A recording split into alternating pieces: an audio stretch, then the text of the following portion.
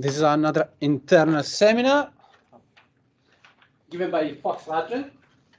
We all know him. He studied mathematics at the undergraduate and graduate level at the University of Kiel in Staffordshire and graduated with first-class honors. He then moved to do his PhD at Nottingham University in applied mathematics. And in 2022, he started the year at the School of Mathematics, teaching various undergraduate courses. His research interests lie in wave dynamics and geometric ray theory, and he's also interested in mathematics education, focusing on curriculum design and participation in higher education mathematics. He won 2 consecutive prestigious annual awards for excellence in teaching and learning from the University of Nottingham. But today, he's going to talk to us about asymptotic expansion of the Helmholtz and Maxwell equation. The floor is yours. Thank you, Alberto. I mean, what actually happened is Alberto says, oh, I need someone to fill a gap. Will you do it? Because you're cheap. I don't have to buy you lunch or anything. And then he says, well, I'll buy you a beer. I said, I don't like beer. He says, oh, you're even cheaper then. Okay, yeah. So as Alberto said, this is what I'll be talking about today is an area of research I've done. I mean, this is kind of like an introduction to what it is for my PhD. Okay, so it's all about looking at the geometric relation between rays and waves. Okay, so what some people may not know is what a ray is. So consider 2 points, say P and Q. If P is some kind of, say, light source and Q is a receiver, I don't know, the sun, person, whatever, then of course there are infinitely many ways we can connect these points. We can go like a straight line, or we can go around, or there are many that we can do, and so on. Well, Fermat said that a ray is necessarily the path along which light travels in the shortest time. Okay, so a ray to get from P to Q would be in the shortest time. So if the medium is homogeneous, for example, that would necessarily be a straight line because the whole wave speed within the medium would be identical everywhere. So of course there, to minimize the time, you'd minimize the distance. So what are the relations between rays and waves? Well, consider a series of waves like this. The rays are, geometrically, the rays are perpendicular to a wave front. It's like this. I mean, we can think of rays and waves as being like cars and roads. Okay, so the waves travel along the rays.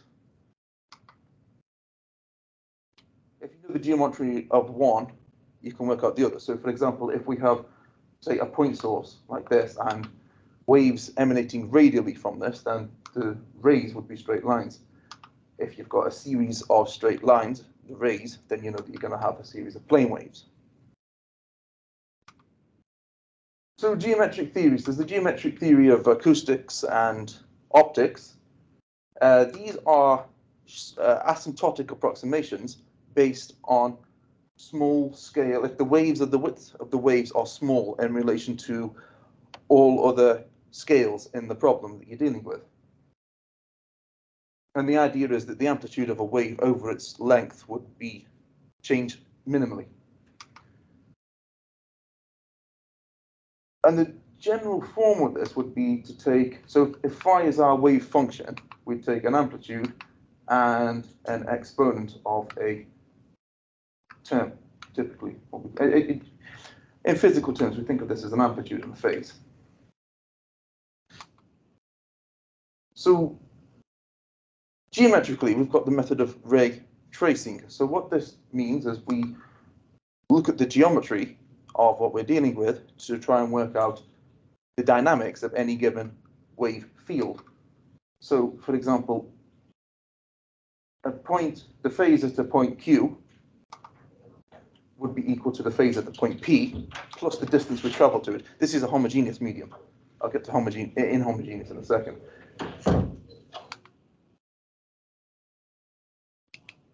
What about the amplitude? Okay, so if I've got 2 points here, P and Q, and they're separated toward apart, then I know that the phase at this point Q is the phase at P plus the distance we use to travel along. Consider a small tube of rays that pass through the points P and Q.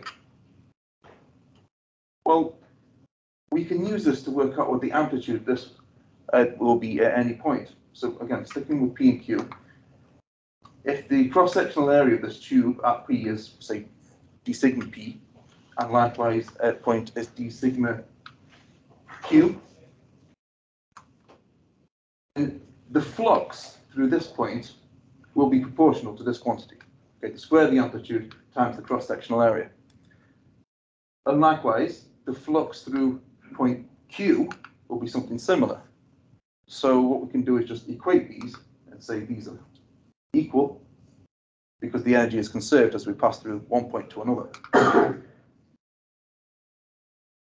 So we can then solve for the amplitude at point Q in terms of the values at point P. And now we've got all the information that we'd need to find out the dynamics of the wave field at point Q. But we can go a step further. We can actually work out what this is. So if the geometry of the wavefront passing through here has two principal radii of curvature, which are called ρ1 and ρ2, then as these are straight lines, this quantity becomes simply this. And so now we've got everything we need to determine the wave field at the second point. So that's the amplitude at the point Q. And if we multiply the exponent of this term, we've got the phase at point Q as well. Can you explain again what are ρ1 and ρ2? Yeah, so ρ1 and ρ2, that's the wavefront that passes through this point P has, so in 3D, it's going to be a surface that passes through. ρ1 and ρ2 represent the radii of curvature of the wavefront.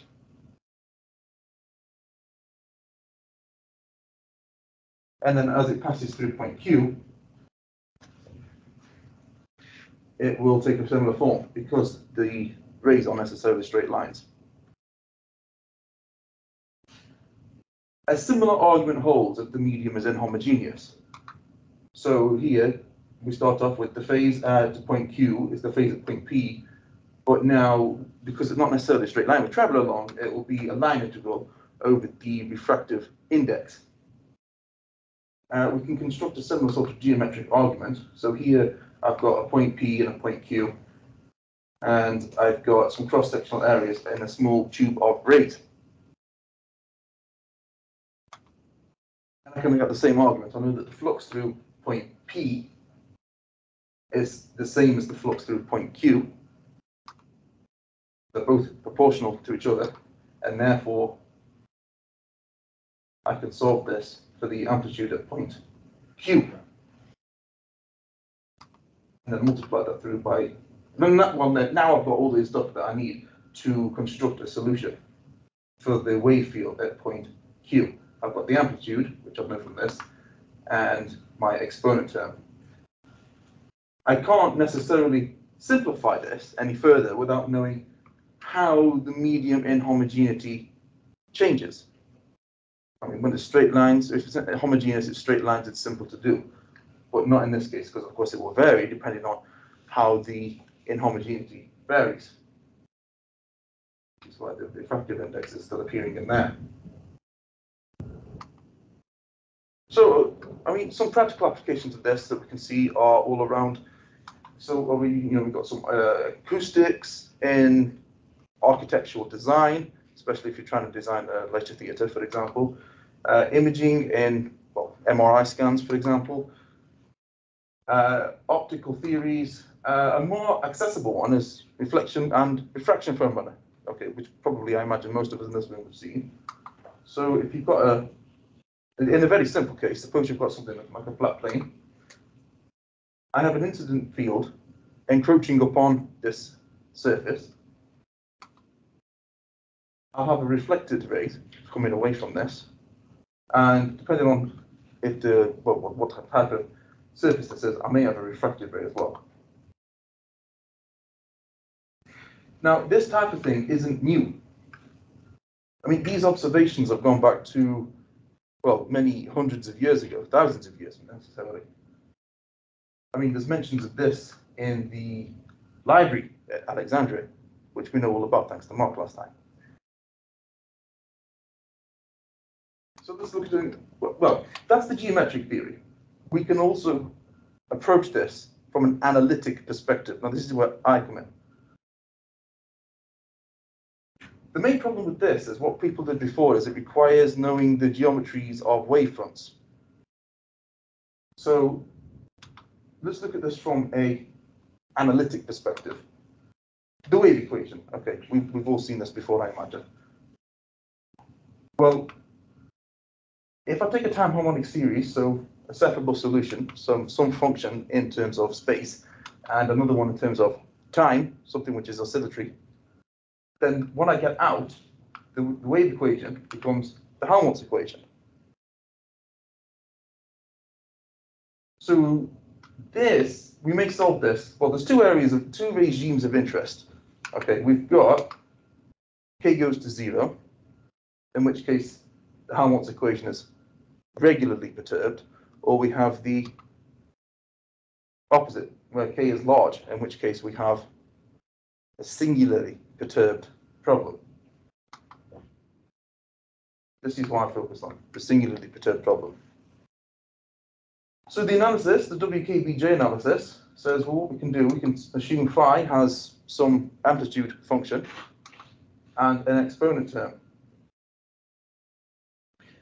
Now, what we would expect is that this S is at most order k, because that way, when we substitute into the Helmholtz equation, we have some balancing terms. Otherwise, well, if that didn't happen, then the whole thing could just reduce to 0. So if we do that, what we then get is this coupled equation for the amplitude and for the phase terms. This is still exact, okay? This is just this substituted into the Helmholtz equation. No more. And the idea now is to say, well, I want to solve this. K is large. So of course, what we'd expect is that this delta S here would have a K term at most, okay? Because that way we have something to balance with. Sure, yeah, go ahead. So, what is the physical meaning of the two limits? K going to 0 and K going to infinity? That would be the short and long wavelength, or well, the long and the short wavelength, respectively. So the geometric theories that people were working on before are for short waves. Okay, so this K goes to infinity would be analogous to that, or obtained from an analytic perspective, rather than the K goes to 0, which is the long wave limit. And regarding the Helmholtz decomposition, you're decomposing to the solenoidal and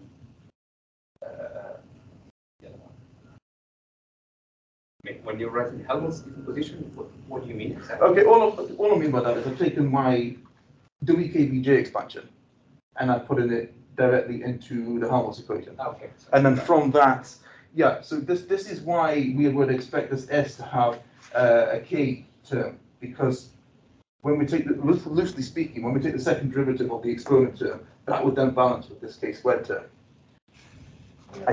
About square bracket, it seems A is missing as a factor. No? And then? Yeah, just in front of it. No? No, you're right. Okay, A should be in it. Multiplied by Yeah, A. This is what happens when the organizer calls you cheap. Yeah, you know, you're absolutely right. Yeah, this would be an A. There was an A factored in there. Well spotted. That's a good eye for detail. Well, can I ask clarification? Is Yeah, of course. S real and is A complex? And it's split. Interesting. Right. So they can be, both can be complex. Okay. I'm restricting the analysis to a real amplitude and a real phase term, so that when it is imaginary, so that when it is multiplied by I, it becomes imaginary and it is a phase term. But you can, yeah, there is such a thing as complex ray theory, but I'm not going to go into that today. But no, you're right. I'll pick up on that again when we get a bit further on. But yeah, so A and S are real valued. Okay, so we also need a requirement for an expansion in A. So the best thing we can do with that is have it ascending in powers of k to the negative n. So k to the 0, k to the negative 1, so on. And what happens if we do this? Well, here, there is no A term, so we can decouple our equations. And what we get is, we get that V1, this base term, this comes in order k, satisfies this. It's called the iconal equation. Second degree, first order partial differential equation. Then the transport equations for the ANs satisfy a series of equations. Well, this kickstarts for A0. The higher order terms look very similar. Okay. So of course, what we need to do is work out the solution to V1, and then this feeds into the rest of them. This, of course, these are linear in AN. But the problem lies in this being strongly nonlinear. So the first thing we need to do is try and solve this, okay? So we use a method of characteristic theory. So suppose I need to solve that in this domain D. So I'm solving the iconal equation in the domain D. I need to introduce a new characteristic coordinate system. So take this point X here, right? In this characteristic coordinate system, or rather in the Cartesians, if I need to get to X, I come along by X, and then I go up by Y, okay? In the characteristic theory, what I will do is I'll go along the boundary to a point S, and then I'll travel along the associated characteristic by a point tau. This is in 2D, just to make it easier to visualize. So in 2D, what we'll have is dv1 squared, dv1 dx squared plus dv1 dy squared. If I introduce some simplifications, I'll call them p and q, then what I have is p squared and q squared is equal to 1. I may differentiate this with respect to, say, x, and then I note that this is no longer fully nonlinear, it's now quasi-linear. So what I can say is that p will be constant in any direction pq. Then, according to characteristic theory, what I can do is say that, well, along this curve, I will define dx detour to be the coefficient of this p, which is there, and the y detour will be the coefficient of the dp dy, which is q. So if I do that, I then find that this equation that we obtained just becomes the ordinary derivative along this curve of v1. So v1 is constant along this curve. So I can write a solution by saying v1 in the characteristic coordinate system is whatever value it takes here, plus the distance we went along. And this agrees with the geometric theories that we were looking at the beginning. But now what we can do is we can actually find a relation between this Cartesian frame and this characteristic frame. Well, I note here, p is constant along this characteristic curve. So I may just integrate p. I know that p is dx detour, so if I integrate directly, what I find is that x, the x coordinate over here, is our x coordinate plus tau in the direction that we're facing to get to the characteristic. And likewise, I can just integrate y, and I get a similar looking equation. And that's it. The only thing we need to do now is what we've done. We've introduced two new variables, p naught, and q naught. So how do we solve for those? Well, what we can do is we can use the chain rule and say that if I know what the boundary data is, I can differentiate with respect to the boundary parameter, and I get one equation. But I also know that p squared and q squared sum to make 1. Well, if that's true, it's true everywhere. It's also true on the boundary. So I get another equation, and I know that that's equal to 1 from the diagonal equation itself. And then I can solve these. And I get a solution in terms of the tangential and normal vectors to the boundary. So now what we've done, we've found a solution to the phase term, but in terms of our new ray coordinate system. Without knowing exactly what it is, we can't revert back, but we've now got it. We've got the solution, we've got in the direction it's valid,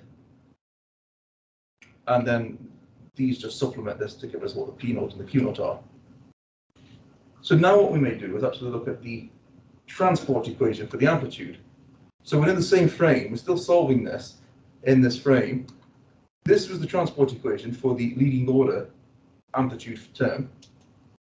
Well, because of the way we define this, this here becomes the ordinary derivative along the characteristic curve.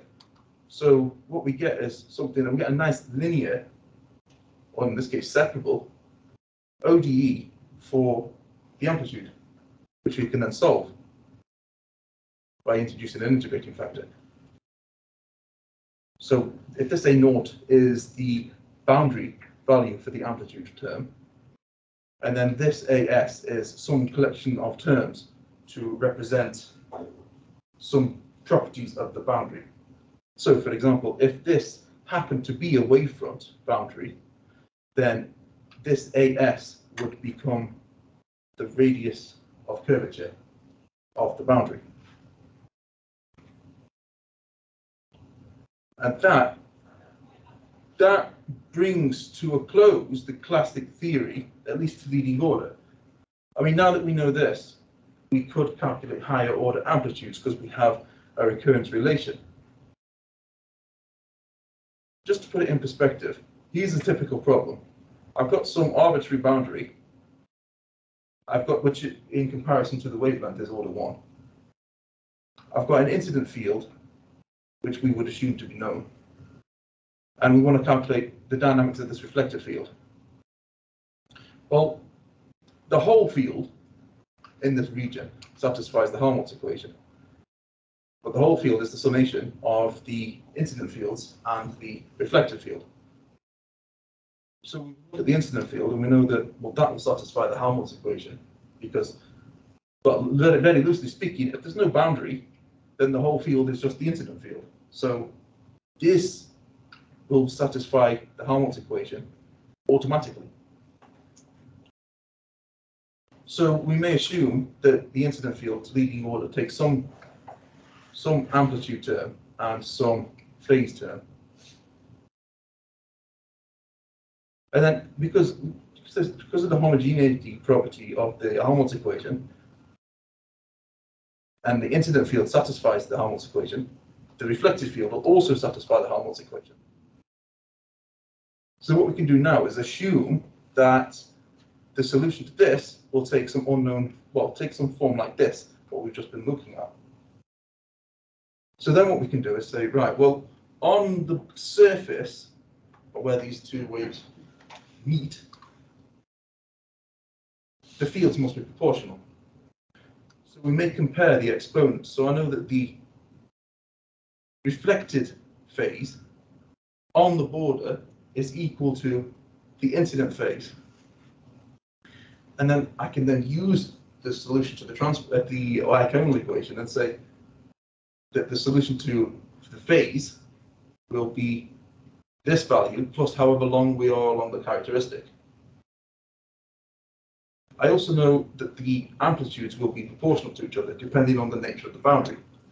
So if we impose a boundary condition, I use this just to incorporate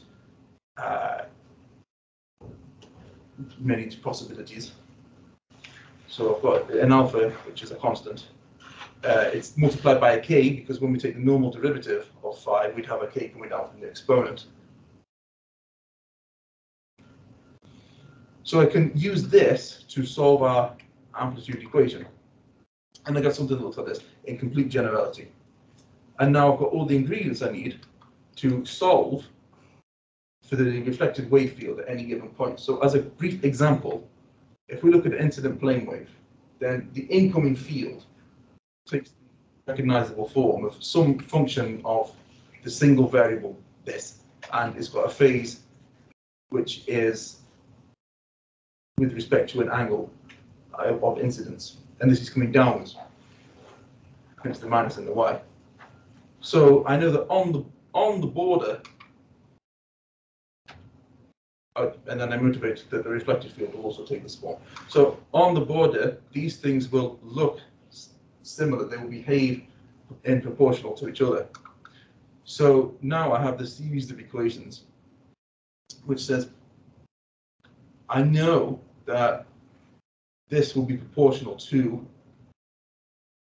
the boundary equation. So what I get is the phase of the reflected waves is equal to, at anywhere away from the boundary, is equal to the boundary data for the incident field plus however far along we are from the boundary. And I can also solve for the amplitude equation to get a leading order term. And now I've got everything that I need to construct the reflected field anywhere away from the border.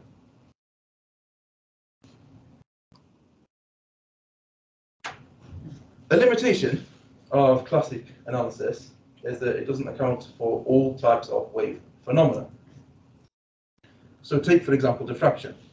According to the classic theory, what we would expect is, here's a prism, I have a ray of light going into it, we would expect it to refract with inside the prism, and then refract again as it comes outside, and go like that. But this type of phenomena doesn't happen. Not like this anyway. What happens is we'll have a beam of light coming in, break up inside the prism, and then coming out will be a broken down version of the light. It breaks down into its components. And of course, this is seen in many places. Rainbow, I saw one earlier when it was raining, right? This is just a nice picture, but what I wanted to do is illustrate the idea of diffraction. So this is diffraction by tangent rays. Suppose you've got some kind of body there. I've got a light source at point P, which is on one side, and it emits out light radially. What you would expect, everything behind there would be dark, because no light can penetrate this body. But this contradicts things that we've seen all around us, okay? What actually happens, light does reach into this region, it's still the shadow zone. So if you have a point in there, Q, light will reach that point Q by two distinct routes. What happens is the light will come along here, it will approach tangentially to the diffractor, it will travel along, sort of bending around the object, and then emit out two rays, one from there and one from down there. And then these travel tangentially to this point, and this is the region. This is why the shadow region actually has some light in it, because the light breaks up and still penetrates into this dark zone. A single incident ray will give rise to many, well, infinitely many diffracted rays. So take, just as an example, this fits all as a circle, and I have an incident ray coming in. What happens is I get a diffracted ray coming off, which is what we'd expect. The rest of the energy travels around the border, a slight amount, well, an infinitesimal amount, and then emits from there another diffracted ray, tangentially. And then the rest of the energy will travel around even further and emit another ray, and so on, and so on. So a single incident ray will give rise to infinitely many diffracted rays.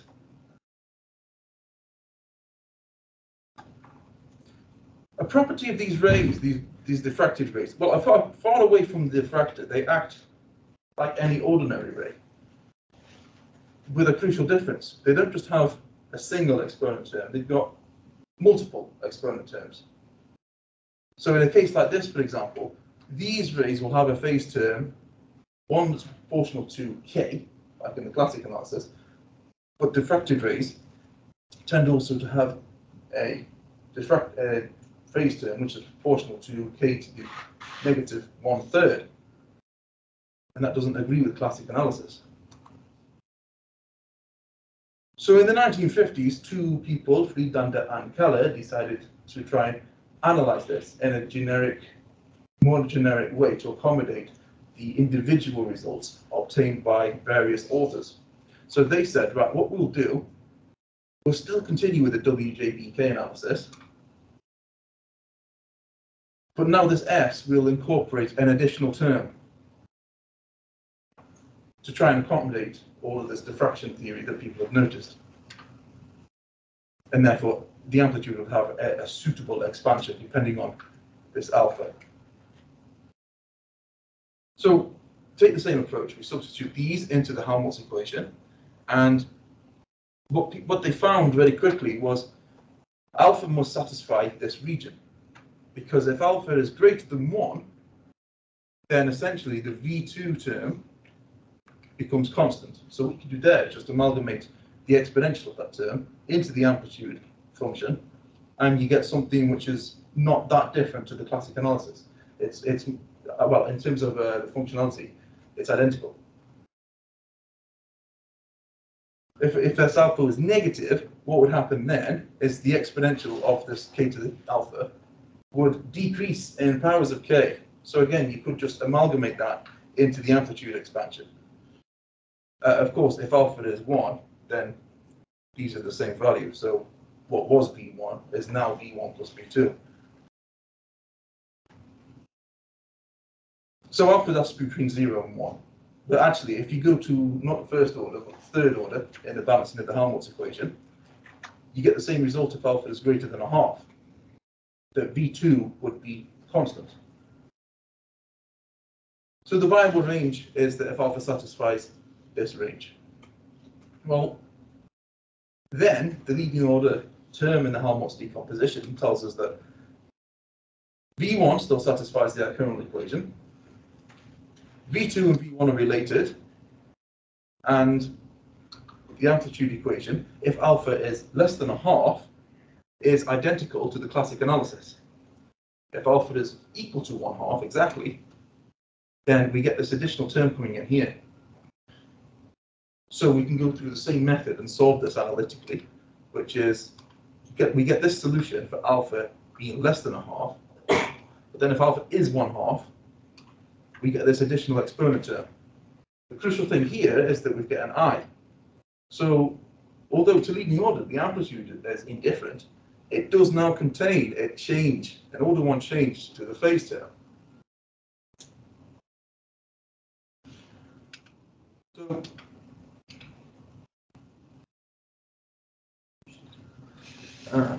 okay, so think about the problem we looked at before, right? Where we had some boundary that looked like this. Suppose now this isn't a boundary, it's an underlying profile, but now it looks something like this. And the size of these undulations is order k to the negative half. Okay. To put it in perspective, like, imagine you've got a flat plane. That would be the order 1 case, the classic analysis, like a table, for example. But then what might happen is the table might have a profile, which is, rather than being z equals 0, it might be something like k to the negative half f of x and y. So there's some length scale imposed on this boundary, which is a fractional power, in this case k to the negative half of the wave number. Well, all the observations we made before remain. The total field up here, if you have an incident field and a reflected field, the whole field will satisfy the Helmholtz equation. So you'd assume that the incident field has this expansion, but on this, the real boundary here, this one, what happens is if you take a Taylor expansion of the U function, you're going to get a term which is proportional to k to the half. And therefore, because the phases must match on the border, that motivates that the reflected field away from it will also take this form. But according to classic theory, this V2 wouldn't exist. And you think, okay, well, that's all very well and good, but what if this wasn't k to the minus a half? What if it was k to the minus third, or k to the any proper fraction? What would you do then? Because then what would happen is, if it wasn't k to the half, if it was k to the third, for example, k to the negative third, like with the diffraction problems, then this analysis would also say that we relax to the classic analysis. So it's a bit of a dilemma. But then you start to think, well, actually, maybe Friedlander and Keller's results were, maybe the half isn't the special case. Maybe the half is a direct consequence of only including one additional term. So you could think, right, okay, so what if you now decide to have three terms? So you'd have something like an ik v1 plus ik to the alpha v2 plus ik to the alpha v3 in your exponent. What happens then? Well, you can proceed through a very similar analysis like they did. And what we find is, well, alpha and beta would have to be in the same range, 0 to a half. No, 0 to 1. They can't be outside 1, because otherwise these additional terms become 0. They can't be less than 1, because then the exponent of these terms is just, you can amalgamate that into the amplitude profile. So you can proceed through the derivation, and what you actually find is, well, the only thing that makes a sense to balance this is if this alpha is 2/3, and this beta would be 1/3. And again, the same analysis applies. You could have a k to the 4 times k to the gamma times v4, and so on. But in that case, what you'd find is that the expansion would be going down in quarters. So 1, 3/4, half, and a quarter. So this motivates the idea of a generalized expansion. If you've got a wave phenomena with fractional power in the exponent, then the solution must take a generalized form. So again, we stick with this type of expansion, but now what we have is this in the exponent.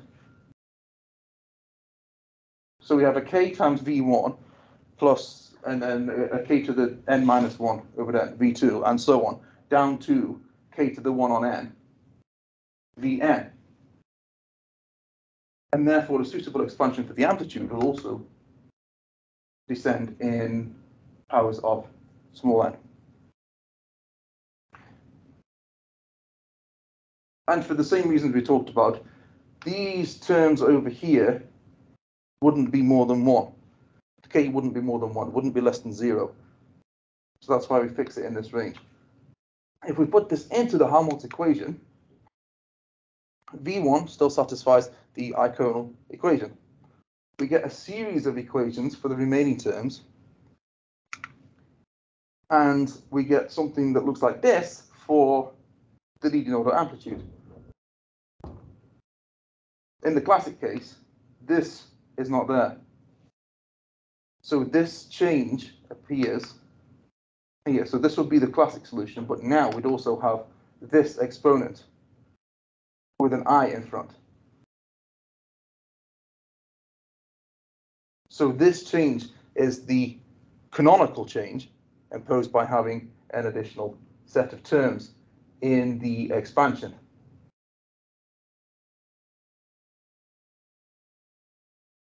So what we may do there in this case is, if you had a problem that looked like this wasn't necessarily k to the negative half, if it was anything,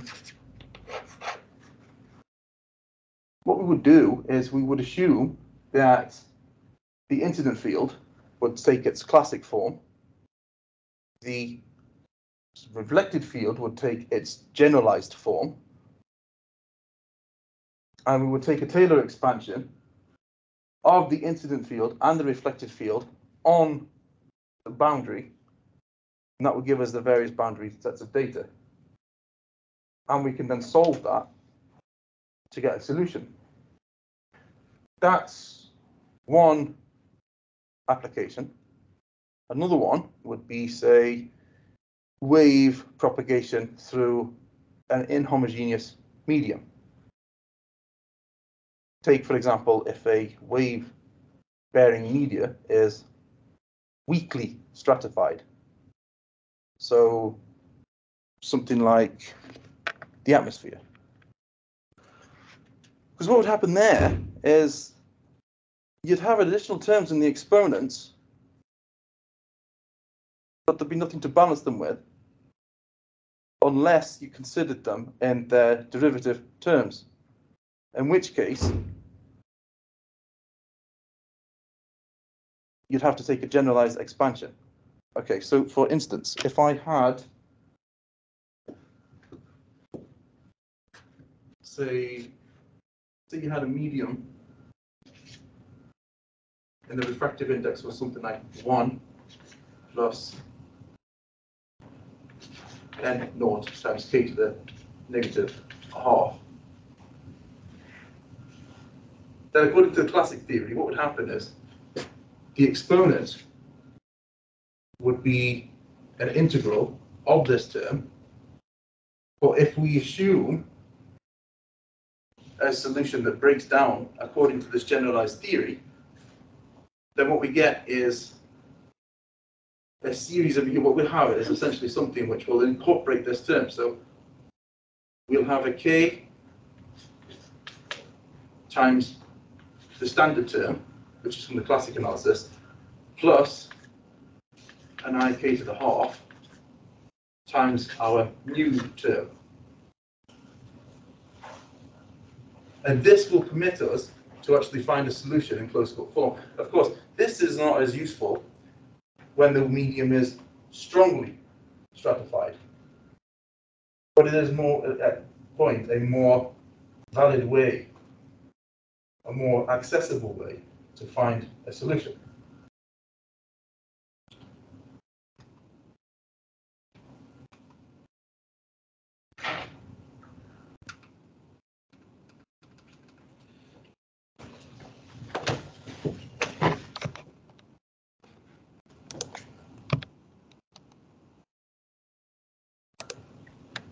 Show me. Where's the rest? زد الأفراد فعل.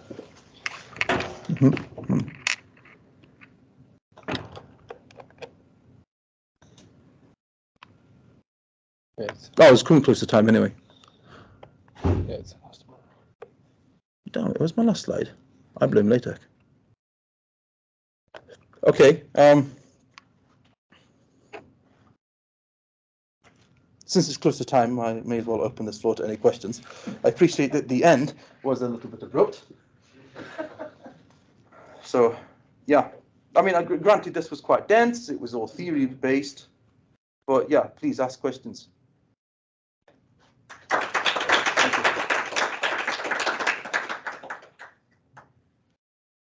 Any question online? Let's go with Mark then. When you showed the ray coming into the circle and then the rays coming off by diffraction, yeah, you were going to go on to explain that phenomenon analysis, and maybe you did. Understand.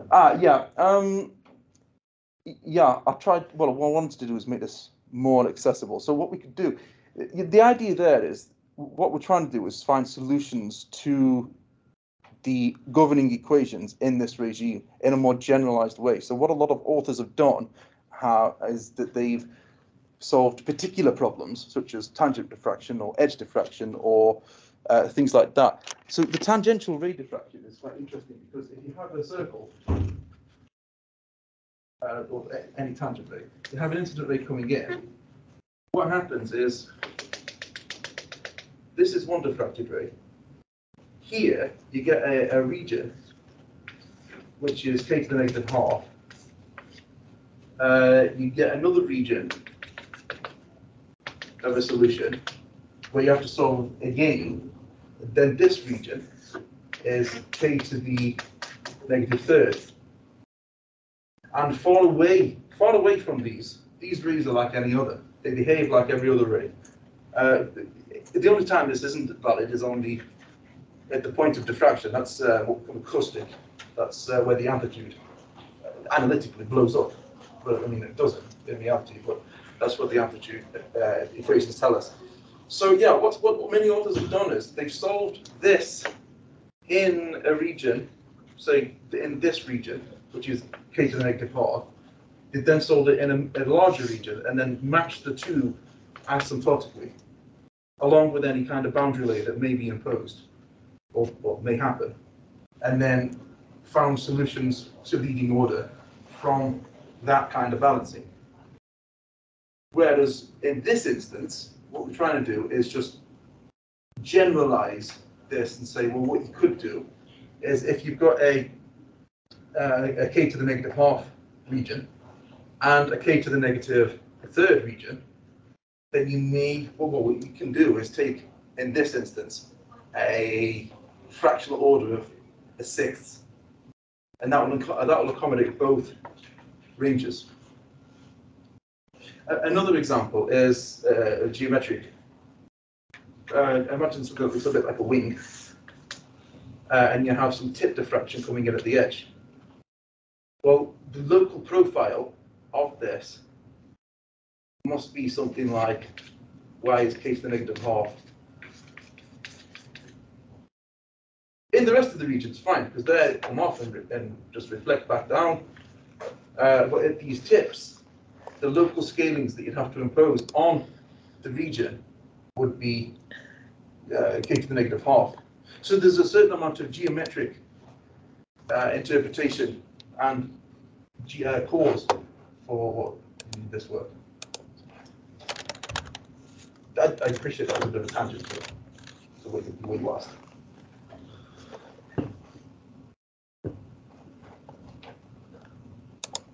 Can I just ask? Yeah, sure. You mentioned acoustics. So acoustics are where the rays they meet into a point? Yeah, so that's, I mean, in the language of the characteristic theory, that would be where you have characteristic crossing. I mean, from a geometric interpretation, in the language of diffraction, what happens there is, at the point of diffraction, the solution tends to infinity as you get closer to acoustic. So there's a whole different theory arranging for acoustic areas. It's a bit like these surface waves. So I showed, roughly speaking, something will go along like this, and then it'll travel around and then leave on a diffracted ray. This, so the acoustic here would be at the start of this diffracted ray. But away from here, the diffracted ray behaves like all others.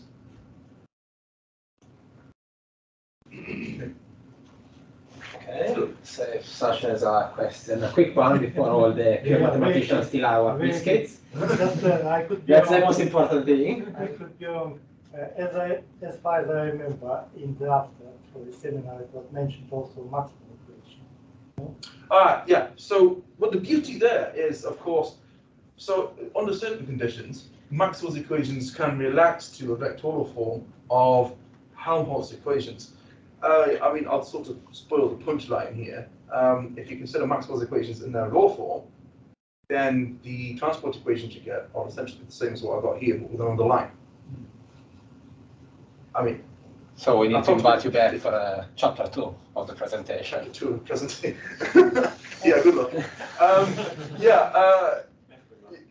So Maxwell's equations.